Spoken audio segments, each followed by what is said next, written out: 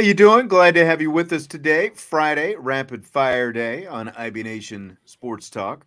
Full house once again. I don't know how I just swapped there all of a sudden, but I liked it because you're the foundation. Places. You gotta prop us up, holding the thing up. Yeah, you gotta hold us up, man. There you go. Vince is in. Is it Cincinnati? I'm in Cincinnati. Yeah. Yep. Cincinnati. Jesse, of course, in Cleveland. So you're both in Ohio today. Oof. Is it just Buckeye State? Like, do people in Ohio say Buckeye State, Jesse? How do they refer to it? Yeah, the Buckeye State. Okay. I mean, it really depends on where you're at. Up here, not so much. Like in the heart of Columbus, yeah. Down in Cincinnati, probably not as much again. But yeah. Up where you are, do they just say the land? Is that kind of how it goes? Or the land? Yeah, you're in the land. Okay. Just weird. I'm over in Cincinnati, so I'm just over the state line. I don't know. I haven't run into like any Ohio State people, which is probably good. For Vince be up for a rumble if it happens. I'm happy that that's not the case. And of course, we're playing teams from like other states. So like played Kentucky today. We're going to play Michigan tomorrow. And then we play South Dakota on Sunday. Okay. So it's like all the state champions are playing against each other or whatever. But so not running into a whole lot of Ohio people unless I'm like out at restaurants and whatnot. And I mean, a lot of Cincinnati, obviously, Xavier, Miami of Ohio. We've been doing some college tours as well. So we've been looking at campuses and things like that. So no Ohio State people, which I can handle. Miami of Ohio people. I can handle Xavier people. I can handle University of Cincinnati people. I can't handle Ohio State people. I just can't. It's fair. It's a very fair comment. Very fair statement. John's in Montana. Welcome, John. Might be the first Montanan that we've had. Big Sky Country, baby. That's right. That's right. Father David, of course, in Canada. Canada. Yeah, buddy. Chi-Town. In Chi-Town, I assume. I assume he lives. He is. He's a Chicago guy. Yeah, he's a Chicago. I mean, I knew it was, like he was at least from Chicago, but I think that he still lives in Chicago. So, all right, we got a few interesting topics to get to today. You guys want to jump into them? Let's get it going. Let's roll, baby. So we're going to start with this one. And Vince and I were asked something along these lines in the mailbag earlier this week. For starters, this is Notre Dame's 2024 football schedule. Now, they're going to play Miami. I have not seen a definite date for the Miami game. Okay. The rest of the games, I believe, will go in this order. At Texas A&M, home against Northern Illinois, at Purdue, home against Miami, Ohio, home against Louisville, home against Stanford, at Georgia Tech, home against Navy, home against Florida State, home against Virginia, at USC. And then, of course, again, you have Miami. So that's the schedule. That's the list of opponents. Not quite the degree of difficulty of this year's schedule, for sure. I guess kind of depending on what Florida State maybe turns into, or even Miami. Right. But when you look at that schedule, would you roll the dice by starting either Steve Angeli, Kenny Minchey, or CJ Carr against them next year and kind of go development, or would you rather pursue a transfer quarterback next year? What do you think? I think it's in everyone's best interest to not go to a transfer quarterback. I think looking at the schedule, it's not overly tough, but it's hard to say what USC is going to look like without Caleb Williams. He's definitely going to be gone into the draft. So it's like they could dramatically not dramatically, but at least not be, where they're going to be last year and this season. Texas A&M. It'll be the end of the season, though. It'll be the end of the season, so a lot can change, by the time Notre Dame season. Go ahead. Texas A&M, I feel like isn't going to continue to be bad with Jimbo Fisher. Like, I think that's going to be a quality game. And, of course, it being the first game of the season at Texas A&M, I think that makes it a little bit tougher as well. So I think if Notre Dame is in the business of actually really developing a quarterback, I think it's a great opportunity for someone like Kenny Minchey or CJ Carr to develop. I don't see a real need to go to the transfer portal. Okay. I will partially agree with Jesse. and I have some caveats to the whole thing. So, caveats. I love if there is a Sam Hartman caliber quarterback out there that wants to come to Notre Dame, you go get him. You can't just not and pretend that person doesn't exist. Like, you have to do what's best for your football team in the here and now. And if you've got a guy who's in the top 20 all time in passing touchdowns and yardage, you go get that guy. 100%. Agree. So that's that. So that's the caveat, right? If the transfer portal quarterback class is just like then dry. Right. If it's dry and there's no Sam Hartman type guy out there, which that doesn't happen every year. I mean, let's be real honest on that those guys aren't in the portal every year. So if that's not the case, if that guy doesn't exist, I'm still bringing one in. But I am not saying you're the starter. I'm saying you can compete because I want the depth. I want another depth piece, and I'm afraid not to. But it's a full-on, legitimate competition with everybody, and may the best man win. Let me ask you this then, because I agree completely on if you have a Sam Hartman type guy, you get him. There aren't many Sam Hartmans out there just because of the fact that by the time a guy gets to his 5th year and he's throwing 110 touchdowns in his career, for a Power 5, he's just going to declare for the draft and roll the dice and see what happens. But Sam Hartman, unicorn, opted to go a different direction. Yeah, absolutely. This year. What if the guy is Jack Cohn, a Jack Cohn type background? Because similar schedule Notre Dame played a couple of years ago with Jack Cohn at quarterback.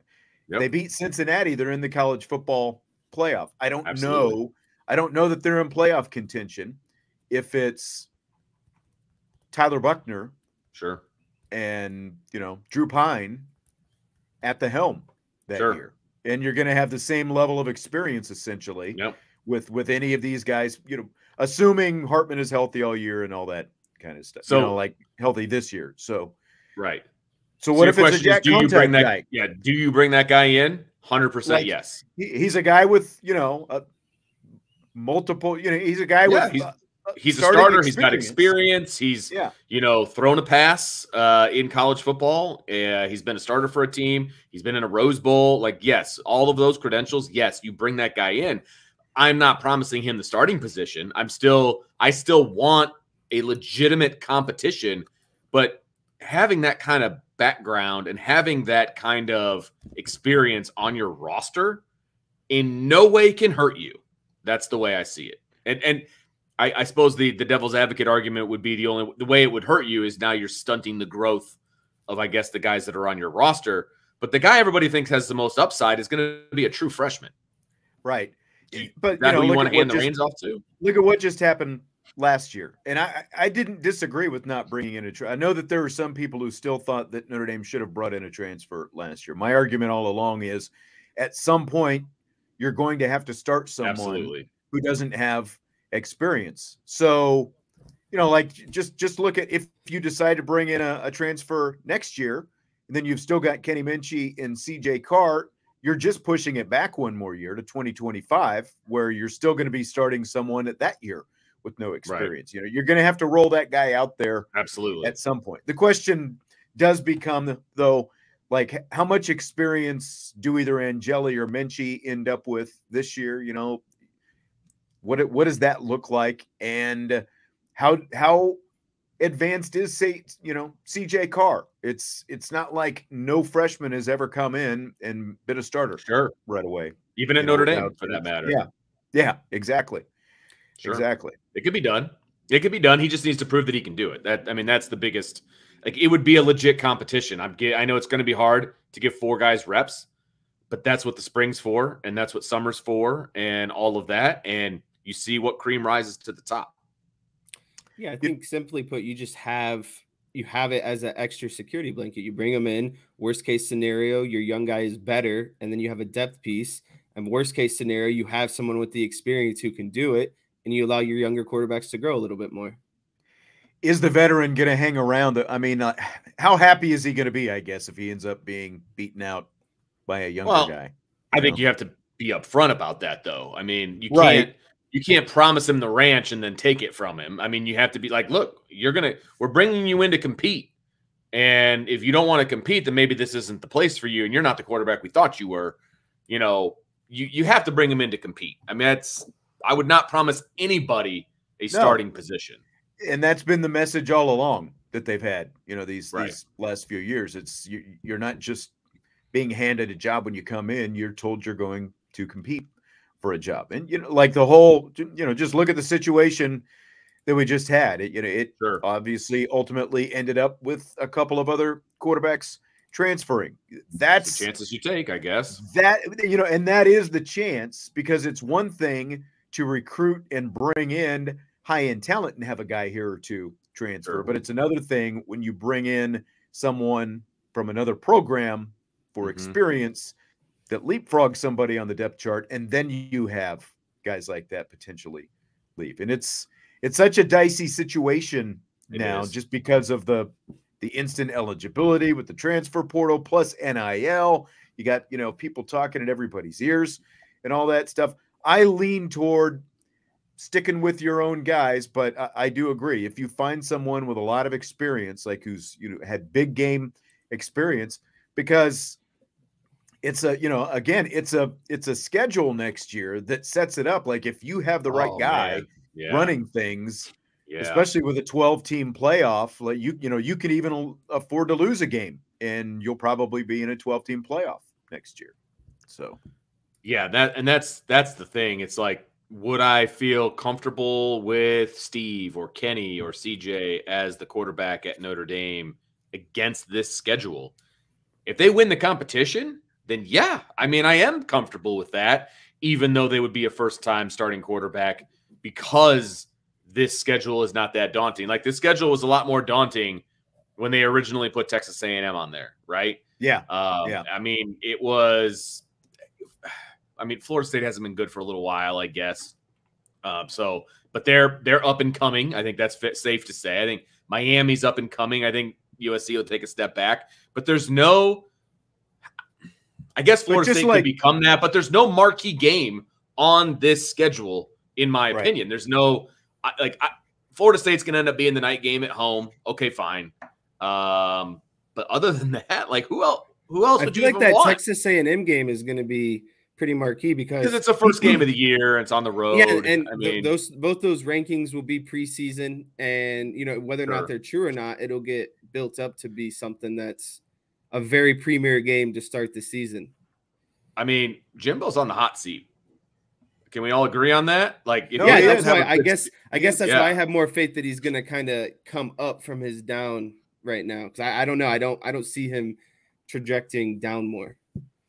But it's going to be interesting. If he's not the coach anymore, now you're dealing with a first-time head coach, and I mean, then it gets really interesting. You know, just like USC, you were talking about Florida State. Florida State will be losing Jordan Travis, so there'll be a question there. You know, there's going to be plenty of questions. You're right. There is no marquee game, but I wouldn't write Texas A&M off just because they haven't necessarily climbed to the top. LSU won their division last year, and Texas A&M snuck up and beat them at the end of the season. So there's talent there. It's a matter of whether or not they're going to get it all put together. And as we were talking about on yesterday's show, with the schedule, the SEC schools are going to be playing starting next year when they add Oklahoma and Texas, man. It is going to be just brutal for those teams. Yeah.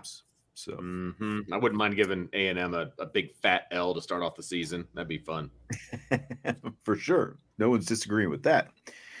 So a lot of current recruits, Notre Dame recruits, are taking photos in last year's Shamrock Series jerseys when they make their visits here to Notre Dame. They're the white jerseys, of course, you know, the ones they wore in Vegas. White jerseys, gold numbers, the black trim, and they've worn them with the standard gold pants when we've seen them in these photos. My question is, do you buy or sell that uniform combination for Notre Dame's road games going forward? I'll let Vince take this one. He was trying to find these photos, so I know he's been analyzing over there. There we go. How's that? Hey. There you go. So I wanted to get a I'm a very visual person, people, so I wanted to get a visual of this, and that's how Vince learns as well. You're not wrong. So this is Carter Nelson. He's the tight end recruit for Notre Dame, and this was on his Twitter account. So all credit to him, I guess, whatever. But I wanted to get a visual. Here are my thoughts. This specific uniform, I think, needs to be tweaked, but I love the white and the gold. I love it, and I love it with the gold pants. I think it's a great look. I think that's something that they should explore as their away uniform. I like I said, I think I don't want it to be the Shamrock Series uniform. Like, I want them to adjust a little bit. But other than that, I think this is a good look. I really do. It does not look bad. Go ahead, Jess. Everyone knows, or at least should know, that some of my favorite uniforms that Notre Dame ever has done was when they played in the Shamrock Series against Arizona State. White uniforms with all the green. Yeah, and then they had the accents with the gold, I'm pretty sure. I'm all aboard the white uniforms with, gold, splash of green, whatever it might be. But I agree with you, Vince. Like, I don't like the gold all around the shoulder pads. I think that's a little bit too much. Like, I like the idea of keeping it simple, but also keeping the same concept of using the gold more. And I also like the idea brought up in the chat of, maybe making the pants less mustery and a little bit more shiny as well to probably, match that gold a little bit. I just think whatever that gold in the uniform should be kind of reflected in the pants as well. Agreed. Yeah. We've had a couple comments about the pants. Over streaming. Those gold pants are disgusting. They always have been. Just do all white. I would not mind that either. But they do. Like the mustard, I've never understood how they ended up with mustard pants instead of those shiny pants like they wore. Remember with the throwbacks when they did the throwback to the '88 national championship team a couple of years back, they actually had gold pants. Why and they looked great. They just get gold pants? Yeah, they look great. Go to those. What were you going to say, Jess? I lost it. I don't mind these at all. I like them, but I agree. Like, get rid of the doilies or whatever up there on the shoulders. Go a little bit more traditional. As I've said though before, I could go with this, especially if they changed the pants to actual gold, which they need to do anyway for both home and away. I've said before, I wouldn't mind seeing white jerseys, green numbers, and maybe they can just find because like. Their current road white jerseys are just very plain looking. There's not much to them. And it would be interesting to see them, again, because they're not going to change the helmet. They're not going to change, a lot of things about it. But why not maybe kind of mix it up a little bit when you go on the road? Maybe one week it's gold numbers. The next week it's green numbers, something like that. I definitely like the green. I would like to see more green incorporated. But I could also, I'd be down with this. Maybe like, especially, like you make it green trim around the numbers instead of the black trim. The road unis need to be updated. Yes. Hands down. Agree with that. For sure. I remember what I was going to say now. I hope they use the opportunity with the new apparel deal to explore opportunities, because it is a good chance to make people come to the table with, what are you going to do to kind of maybe, spice it up a little bit. If you're going to sign a new big contract deal, you want to probably maybe introduce, something new to the team, the recruits, etc. And I think it would be really cool if they incorporated that. And I think it's a big opportunity for them to do that. And it doesn't need to be like, we're not asking for like, an Oregon slate of jerseys or anything. No, just like that. Just some minor touch-ups here. Something new, something to spice it up just a little bit, a little dash of color, never hurt anybody, that kind of a thing. Completely agree. Because this is very, again, if you take off the stuff off the shoulder pads, it's still a very traditional look. It's just that it happens to be gold numbers instead of blue numbers that they have. And it has Notre Dame at the top, which they don't normally have. True, too. Yeah. Lettering. True. I like it, though. I think Me too. It's a pretty surprisingly good look that I would not have thought was necessarily out there. Derek, I never know how serious Derek is, but he says he wants to see all black with gold numbers and helmet for Navy. He started his Friday drinking early. I think all so. Black? I don't think they're going black. I don't think they're. No. I don't think it's happening. With the Big Ten eliminating football divisions this season, which Jesse and I talked about yesterday, there's a good chance that we see a rematch of Michigan State versus Ohio State in back-to-back weeks at the end of the season when they play potentially in the Big Ten championship game. Do you buy or sell? They should move the regular season game to earlier to avoid that possibility. Yeah, I'm a definite buy on this. I've said it even before this potential could happen. I don't like it at the end of the season because to me, it's what the entire season rides up to for both of these teams, and it's the only game that proves Vince to be important right now. And I know it's like of tradition and whatever, and it's never going to change, but to me, it just feels like everything always rides on that one game. And if you're going to have now this new, division or no longer of divisions, you're introducing, a potential backup or of matchups of the same teams back-to-back weeks. So I'm not saying move it like halfway to the season, but at least give it a week or two in between. First weekend in November. First weekend in November instead of the last game of the regular season. Like, what's wrong with that? Come on, Vince. Come on, Vince. What's wrong with that? There's a lot wrong with it. There's a lot wrong with it. Look, because that's the way they've always done it, so they can keep doing it. Yes, I sit in the same seat every classroom I go into. I do the same thing all the times because I've always done it, and that's the only reason that I need. And college football is about tradition. Steyers is, all right? They're still going to play. Tradition. But that's where they play. It's the last game. It's what's important. Well, I tell you what. You sound like Larry David right 30 now. years ago, they weren't playing a Big Ten championship game. So, like, they've already broken tradition by adding a Big Ten championship game. So, and if they're not going to have divisions anymore, then they shouldn't be playing a Big Ten championship game. So there you go. All that matters is they're going to play. Why would you want to see them playing back-to-back weeks? Because you know that's who it's going to end up being more times than not. Like it's probably like true. In the next 5 years, because of the fact that they're doing away with divisions, and you're going to get 1 versus 2 every year, rather than Ohio State versus Iowa or Minnesota or whoever it happens to be, or Michigan against one of those teams. More likely than not, we're going to see this matchup multiple times, at least in the next 5 years, if not beyond that. So why would you want to see that 2 weeks in a row? It makes it less special if you see it 2 weeks in a row. Just push it up to first weekend in November. Oh, it's still a repeat. Still a repeat game. I don't care when it is. Yeah, but you're going to see other repeats, as well. You're going to see a bunch of repeats. You're probably going to see, Why would you want to see it back-to-back weeks, though? I want to see it as much as possible. That's right. It's the last game of the regular season. It's what it all leads up to. You've known Vince for a long time, obviously. I've known Vince for a long time. When did Vince turn 80 on us? Like, when? I think his child going through high school has put more years on him recently. Yes. It introduces more places he has to be. I swear, working in the public school system has done something to Vince that we could never have anticipated. Like, I was going through our whole timeline of knowing each other earlier in the week, and I didn't mention, by the way, at this point, Vince bifurcates and he goes down the, education road, and it makes, the career of being a high school teacher and I guess intermediate school teacher as well, and coach. Yeah. I just feel like it has aged you, Vince. It has jaded you. It has turned you into something.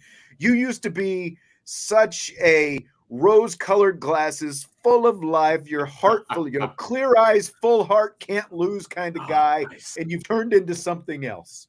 Now I'm the get off your lawn guy. All right, that's what it is. And I hate Michigan and I hate Ohio State, but I still want them to be the last game of the season. All right. Vince, you know what I was thinking about? Next year is my 10-year high school anniversary. And so our freshman year was like 14 years ago, obviously. 13, 14 years ago, freshman football. My favorite memory, Droy hitting you in the back of the head with that football. Just thinking about it. Vince's and of course, my arm being ripped open. I was going to say, Vince's favorite memory is Jory ripping your arm open with a tackle dummy. So happy that wasn't me. So happy that wasn't me, because I didn't want to have to tell your dad that I did that to you. I was so happy that wasn't me. or probably allowed me to Mr. look at Amato Jory. either, right? I guess it was before I even knew Jory. So yeah, it was. I was say allowed me to look at him. What do you think would have been worse though, Mr. Amato or my dad? What's that? Both were bad, right? Having to tell Coach Amato or. Well, I got sued with Coach Amato, and that conversation didn't go over very well either. So I think injuring a player was probably better than getting sued. So yeah, that too. Had some good conversations with Coach Amato, that's for sure. I bet you did. Sam says he's a high school teacher and coach as well. So I don't know if you're as jaded as Vince is, Sam. But his father David said, "What I'm teaching everyone is that." Teaching in it does jade you, and then moving into the dean's office has certainly escalated. Can't do anything for you. Yeah, that has escalated my my. Vince used to be for the students. Now he's against the students. I'm gonna say because now you just see all the idiots that are doing the stupid stuff that makes you even more ticked off. Get off my lawn. I was at graduation, a couple of weeks ago.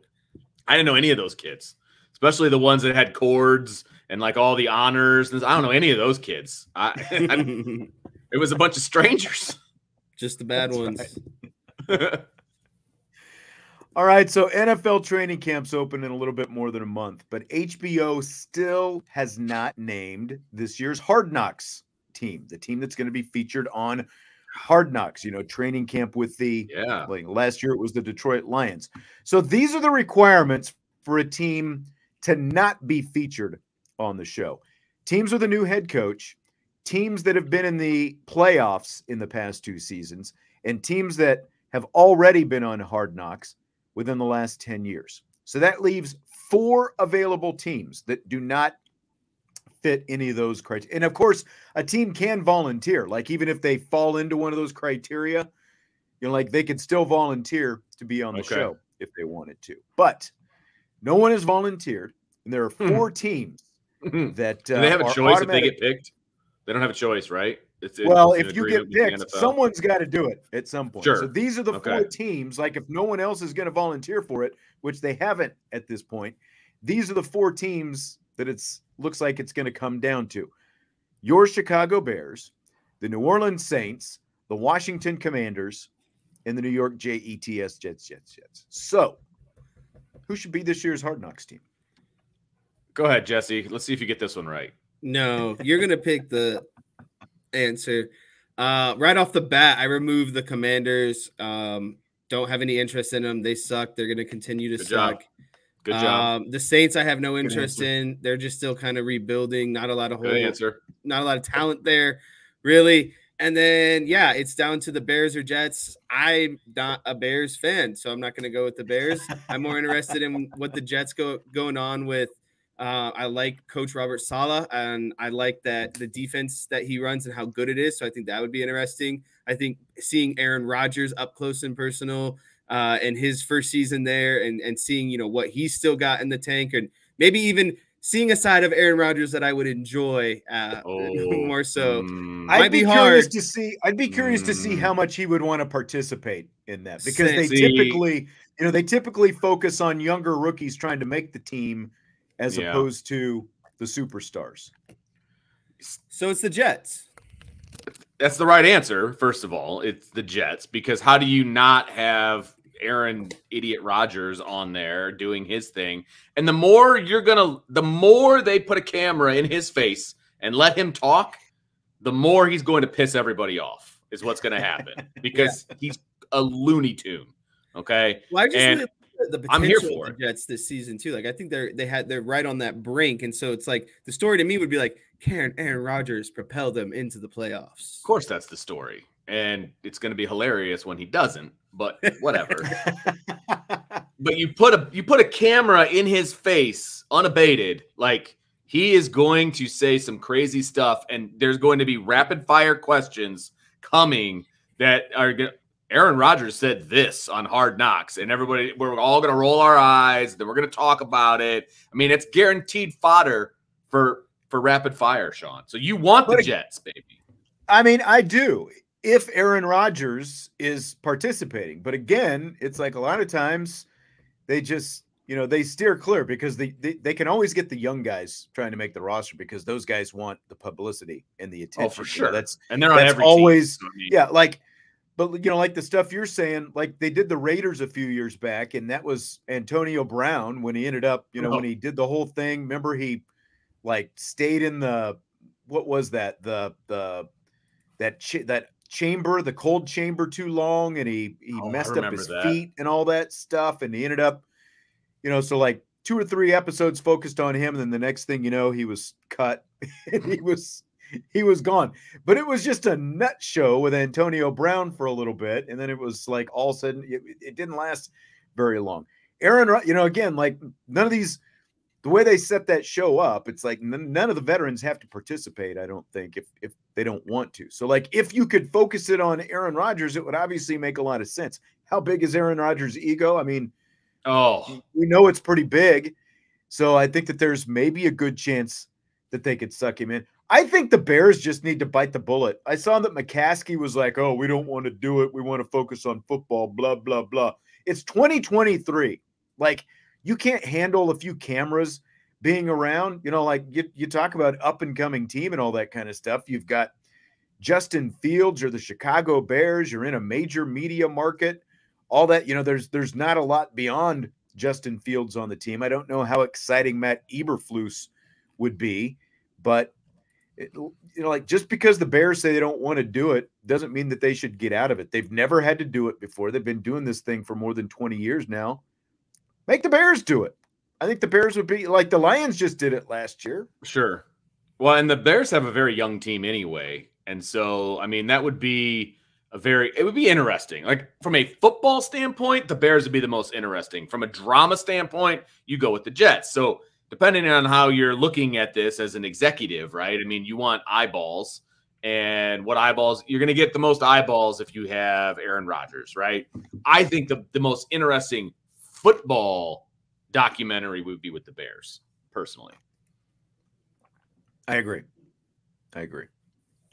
But we all think it should be the Jets, basically, right? Right. Jets win for me.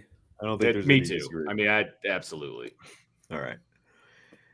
So Pat Sajak announced this week that he's going to retire as host of Wheel of Fortune. My question to you guys, what sports figure would you want to see take his place at host? Remember, Aaron Rodgers when Jeopardy? Jeopardy, the whole Jeopardy thing a couple years ago. He was guest host for a little while. Are there any sports figures that you'd like to see take over the wheel for Pat Sajak? I'm shocked that Vanna White's not leaving with him. Is she going to stay on with the new guy? What's up with that? I thought she was, but maybe she's not. Crazy. I don't know. I mean, that's crazy. She should have that needs to just be a whole new regime of Wheel of Fortune. You know what I mean? But to the question, Sean Stiers, I'm going to go with somebody that's near and dear to your heart, Troy Aikman. Oh, interesting. He'll never do it. He's making enough money to call in games, but I think he'd be interesting. I think he'd be good. I think he would. I think he would as well. He would be an interesting one. I actually had a different one. I'll see what Jesse goes with before I reveal mine. I would go with Ernie Johnson from the TNT. Ernie Johnson? Yeah. What? I'm laughing at Sean's response, his reaction to Ernie Johnson. Either that or Charles Barkley would be my answer. Barkley, I think, would be good. I would actually go. Now, you brought up a good point with Aikman. I would go with Romo because, Romo, he's my second choice. Romo's kind of, he's going to have some, little quips, and he's going to have some, probably get some funny lines and stuff in there. I think that let Jason Garrett do it. That's hilarious, Tommy. Mr. Personality. I think, Romo's young enough. He's got a lot of personality. But the point you made with the money with Aikman, it's the same with Romo. Both of those guys are getting so much, but it's also very easy money. It's I think they record on, like 20 or 30 days out of the year or something like that. They do all the episodes for the entire, oh, that's so smart. I know. So they're half-hour shows. Boom, boom, boom, man. Yeah. Knock him out. That's right. Do you think that they space it out by what suit that they're wearing, or do you think they have him go change after every game, put on a new suit every single episode? They change because the contestants are told to bring, like Jeopardy contestants, they're told to bring multiple changes of clothes because they just film a bunch in a row. All right.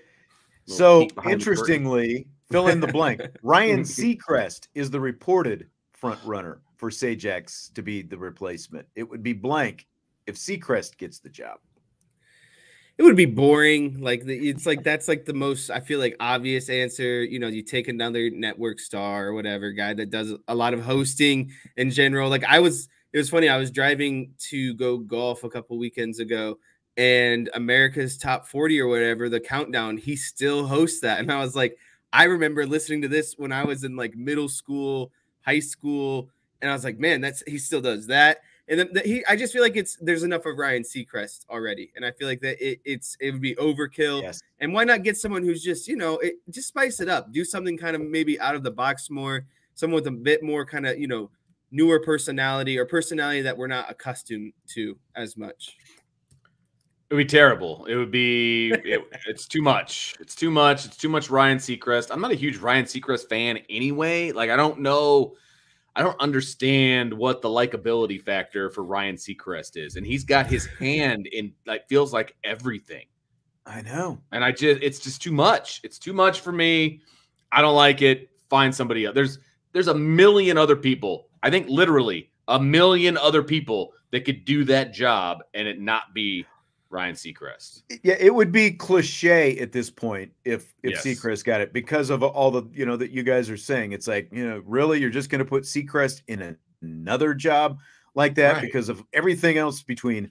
But look at where nobody knew who Seacrest was 20 however many years ago when American Idol started, and now he's America's host. Again, why do you need him doing another show like this when he's already doing Idol and he's doing the radio thing that he does, and he's been doing the show with Kelly Ripa. Yeah, live with anymore. Live. Yeah, well, yeah, but he was. It was for a long time. He somehow, and I don't know what happened. I don't know if he stalked him or whatever, but somehow he got on the coattails of Dick Clark and just rode that puppy even after he passed away. He's just riding Dick Clark's, fanfare right into stardom. It's nuts. Jim wants Ric Flair. That would be fun for a little while anyway. Rick's getting up there a little bit though, but we don't need Seacrest. There, as you said, there are literally a million other people, but it just feels like they obviously want some, if he really is the guy that they want this name recognition, and they're just going to put another guy in there. Yeah. They should really just flip the script and find a female to be the host and have some dude over there being the dolt who's, flipping the letters over there. Speaking of which, have you watched Price is Right in the last 5 years or so?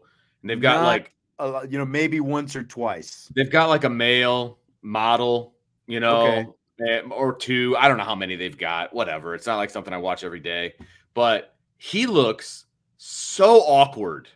Here's the car, or what, it's so awkward. That is not a job for a guy. I'm sorry. That's going to be me and my get off my lawn thing again, but it doesn't work. And I don't know that it would work for Wheel of Fortune either. I've been watching The Price is Right at night. There's a new Price is Right at night. That's pretty awesome. One. Yeah, it's on Drew Wednesdays. Carey hosts that one as well. Yeah, it's Drew Carey on Wednesdays. It's only on Wednesdays. It's interesting to watch. It's they got that guy that's trying to be a model. It's not good. I don't know. I just know it's the super fan edition. So, and it's a much smaller crowd. So it's interesting. It's pretty fun. Yeah. All right. Price is Right at night on Wednesday night. All right. Get you plugging Price is Right. So Leonard Fournette. Oh, someone also said, sorry, before we go in, Steve Harvey is probably my favorite game show host. He is the funniest guy. I love Family Feud. Yeah, you're big on Family Feud. You're big on Family Feud. That's true. Steve Harvey's hilarious. I think at Christmas when you were here, we watched a few Family Feuds because the problem if with you're Family scrolling Feud, by it, it's hard to say no. The problem with Family Feud is you can't watch it in front of your family anymore. That's the problem with Family Feud. It is a little racier. Like it is super racy. Like I had it on the other day and I was like, I got to turn this off. Like my 8-year-old starts asking me questions. I'm like, I can't watch this. I can't watch Family Feud with my family.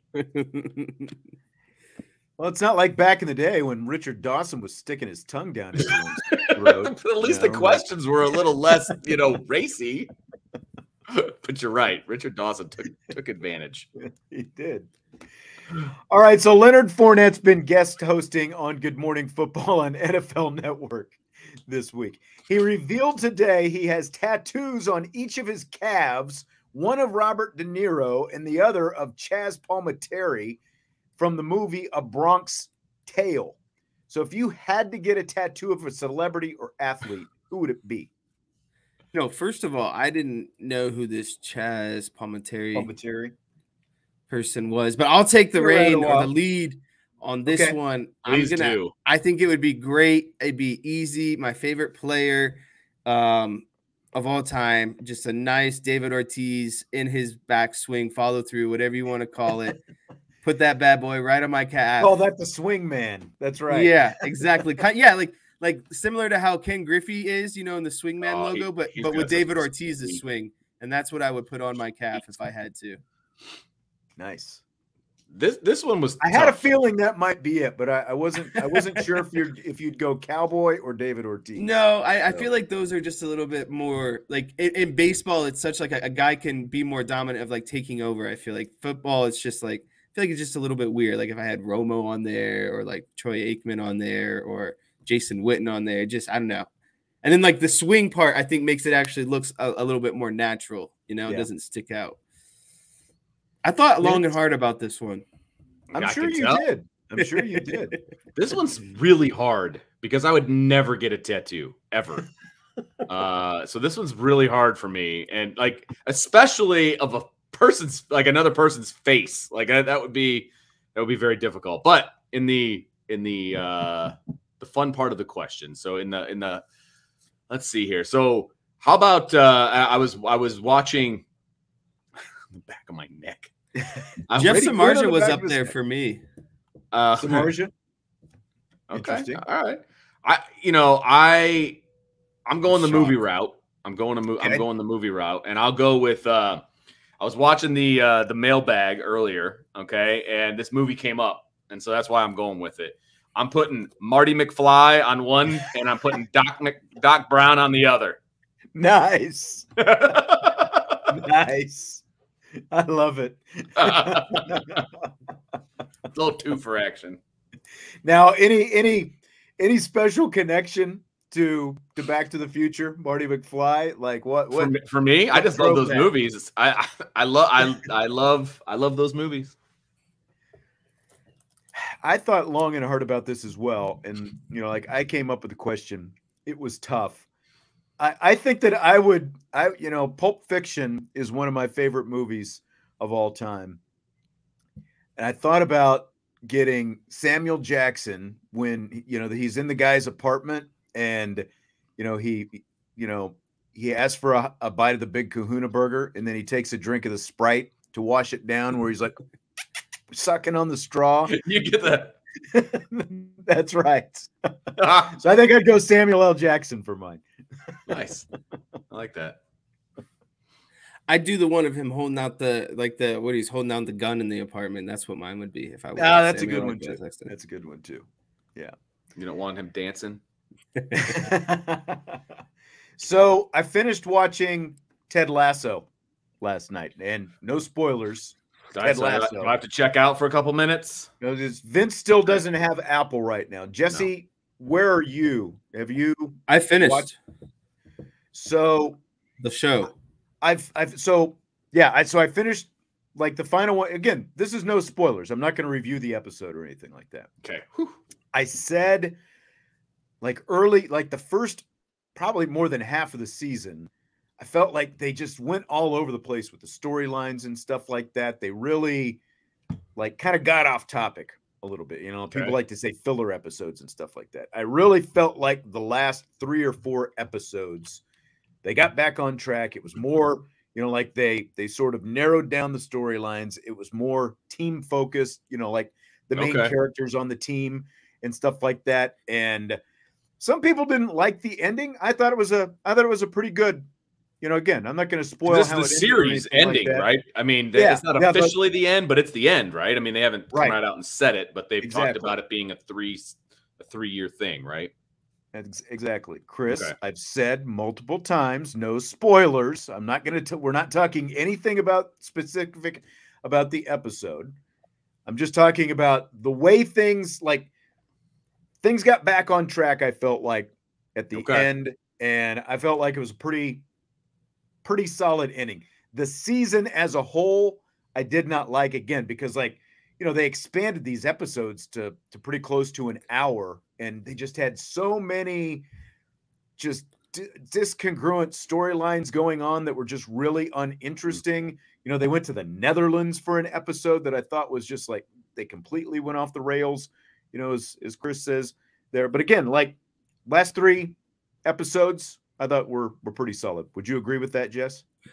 I would agree that the ending was good. I don't think I would agree with your assessment of the episodes before those as well. I think that those episodes helped tie the ends together. You're not alone. I felt like they could have whittled down some of those storylines and still got the final result, you know, at the end with what you're talking about with how things tied up. Well, I mean, together. I love to write and talk and run on, and not very good at being condensed with words. So maybe that's why I enjoyed it so much. Is there you go.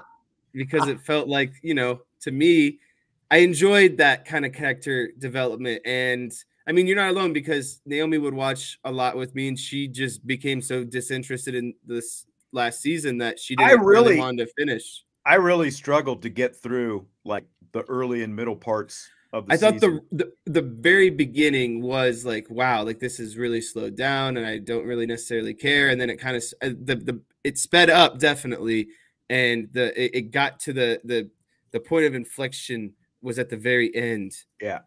So you were going up the roller coaster from the season, you know, to start, and then season end is like you go off the cliff of the roller coaster essentially. So I got a little misty eyed. I got a little misty eyed in the final. A lot of Ted Lasso episodes make me misty eyed. I don't know why. Me too. But this was the only one this season. You know, definitely like first season especially. Second season maybe, you know, a little bit, you know, like the Christmas episode in season 2 is like, do we really need that? And then, but this season, you know, again, last 3, I would rate a lot higher. Now it's pretty polarizing. Not everybody feels like me. You know, some people, you know, it's been polarizing. Like there are plenty of people like Jesse who say it was a great season and whatever. It felt like the whole, you needed that in the beginning. It's like a full arc flow that got you to the end of the season. Okay. So are you two, it's kind of a yes or a no, I guess. Are you two happy with where they've left the series? Yes. Like, do you need more closure on anything? No. Okay. I mean, they did leave the door open for, you know, for some spin-off possibilities. There's like 2 or 3 potential spin-offs they could go with how things ended. But like the Ted Lasso world, you feel like it's a good cutoff. Yeah. Okay. Yeah. All right. For sure. All right, good to know. So I don't like when I committing to a show and then it ends bad and you're like, I feel like I just wasted a good chunk of my time because this ended bad. And I need to know what the ending is. Like, I don't like things being left open. Like for example, the end of like Castaway with Tom Hanks. Right. Where he's literally at the crossroads of like his life, and you don't know which direction he went. Yeah, I hate that too. Just give me a little indication of maybe which way that he started to go. I paid good money to be told what happens at the end of this movie. I don't need to make it up on my own. I don't. Yeah, I'm in the same way. It's cut and dry. Just give me the answer. Tell me what happened. I come to a movie to be entertained, not think about possibilities. Don't leave it open to my interpretation. Just interpret it for me. Then I leave actually more stressed because now I got to think about what potentially could have happened. Exactly. I'm okay with being upset with the decision that they made, but make it for me. I don't need to be making the decision. Joe says you bring up Sopranos are Lost. And I never watched Sopranos. Lost. one of the more controversial series endings ever, and there's still, a lot of debate on what exactly it meant at the end and all that different kind of stuff. I'll say this, like Jesse and I used to watch that every week together, watched it all the way through. I've rewatched it. I have too. And that's what I was getting ready to say. I'd never watched the final episode a second time until I did the complete rewatch of the series a couple years ago. And I came away with that feeling a little bit better the second time through. So that show, there's a lot going on. You got to really pay attention. There is a lot going on. I might rewatch it a third time because I'll probably pick up on stuff that I didn't pick up on the last time. I think what upsets people the most about that, that particular series is like there were all these different mysteries and, like things like that they never kind of wrapped up, and that ticked people off because they spent so much time on those. Vince is sitting there going, what? So I heard a story recently about a woman who'd been asked to be a bridesmaid in someone's wedding that she's really not that close to the person, but she's supposed to be a bridesmaid in her wedding anyway. She wants to get out of being in the wedding. So have you or someone that you know ever committed to being in a wedding and then ditched out on it? Jess, you're kind of in the wedding season of your life right now. So true. I will let you answer this one first and see where you're going to go with this one. No, the answer, I've never known someone to, but I've relatively gotten introduced to it. So like it's not like I'm like, yes, I'm in that early stage of like starting to, like, we actually have one coming up next week. Then I have another one in Michigan, like 3 weeks after that. So like I'm getting into it, right? You're in the thick of it. Yeah. I think what would be more interesting is what would be, your go-to excuse to get out of it. And I feel like Vince would have something good for that. Oh, I've got like 17 jobs. Like that, the excuses are built in, man. Like that's easy. And I've turned down being in weddings before. Have you really? Yeah. Yeah. Not a lot. Like I can think of one off the top of my head. And I think there was it just someone that you just conflict, but also like now I have a legitimate schedule conflict situation. Mm-hmm. But if somebody's not that close to me and they're asking me to be in the wedding, I'm probably gonna say, yeah, I just don't know if I can even make it, man. Like I see what the way this story was told, the person who was asked to be in the wedding, like this group of people that she knows feel that they're closer to her than she really is to them. They're in school together and that kind of thing. So that's tough. So that's tough. Yeah. Right there. So like they think that she's basically a good friend, and she's just like, I'm really not that. She should have said no from the get-go. Right. Once you say yes, you're in. You can't. That's all on you at that point. Yeah. You've opened the floodgate. Yeah, exactly. Yeah. You can't go back at that point. No, you've got to make that excuse up early. And it's a one-way valve. Once you go through, there's no coming back. Absolutely. Yep. Absolutely. I personally know I've never ditched out. I've been in a couple, but that's been a few years ago, because like Vince said, it's like Jesse is more in that demographic right now. But there was, like a friend group. It was actually right when I was getting out of the Army, and one guy was getting married, and he asked one of our other friends to be his groomsman, and the guy said yes, had the tux ordered, the whole thing. Ooh. And then the guy just, because we lived in different cities, he just didn't show up. I'm like, dude, are you like going to the wedding or what? He's like, nope. I'm like, what? Wow. And it was, it was easier to ghost people obviously back then because you didn't have cell phones and Facebook and all the other stuff. He just didn't show up. Didn't rough. Show up. I will say, I did not go to one of my really good friends' weddings fairly recently, within the last like 5 years. And it was a destination wedding. And this Joe says he's doing a destination wedding. He's trying to figure out who to ask, and it's not easy. And he wanted me to officiate his wedding. But it was a destination wedding. we couldn't afford it, man. Like there was just no way we were going to be able to say, are they going to pay for you to, they were going to pay for me. They want you to officiate it. They were going to pay for me, but not my wife.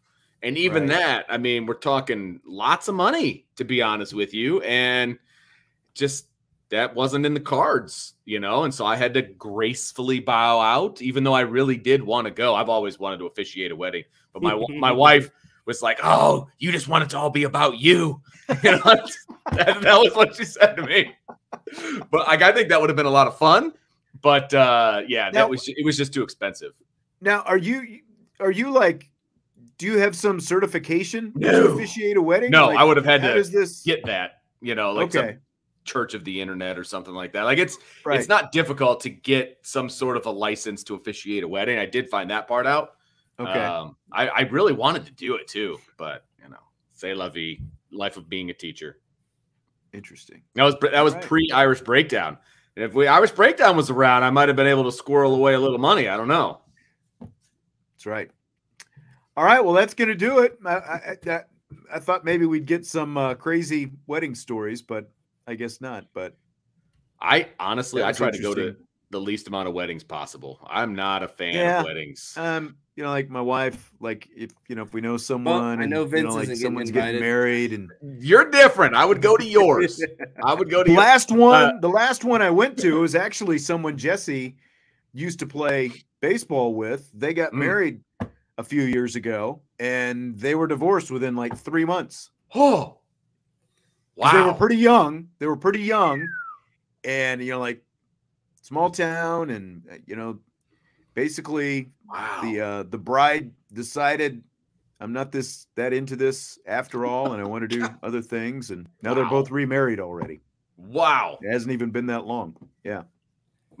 So you're talking about how old I am, basically, by saying your 10-year anniversary or your from graduation and all of that, Jess.